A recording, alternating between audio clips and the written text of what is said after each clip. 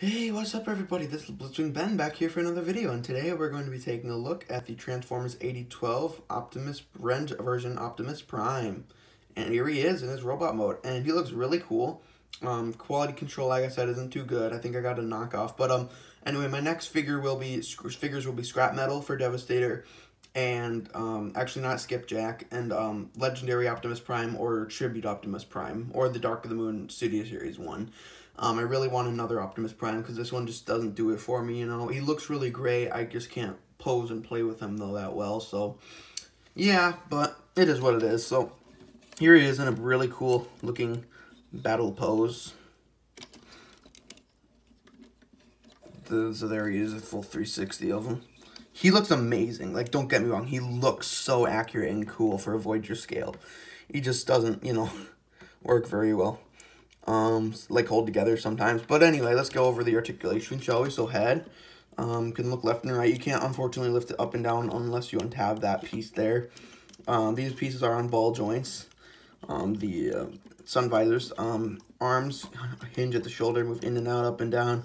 Got a little Mecha Live gimmick there where that little piece inside there, that bronze piece, kind of moves as the arm does, or it stays in place as the arm moves. So he's got bicep swivel. Over 90 degrees of bend at the elbow, and the wrist can hinge up and down a little bit.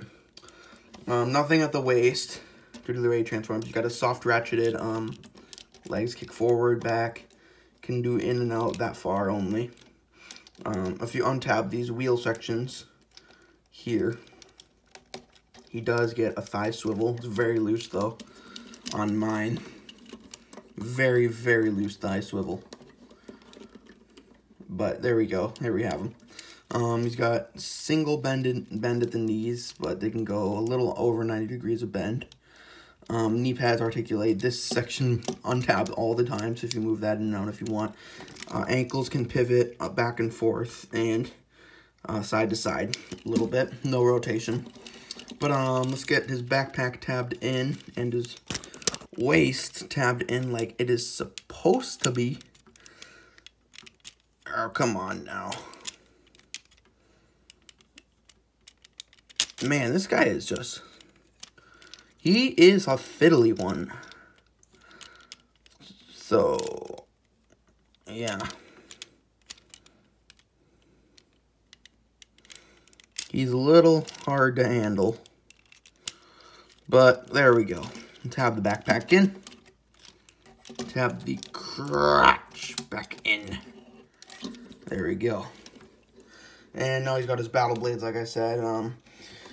Extra feature you can do is you can fold the battle blades in and collapse them into his arms, and they tab into the arms as well, into the forearms. If you can line it upright,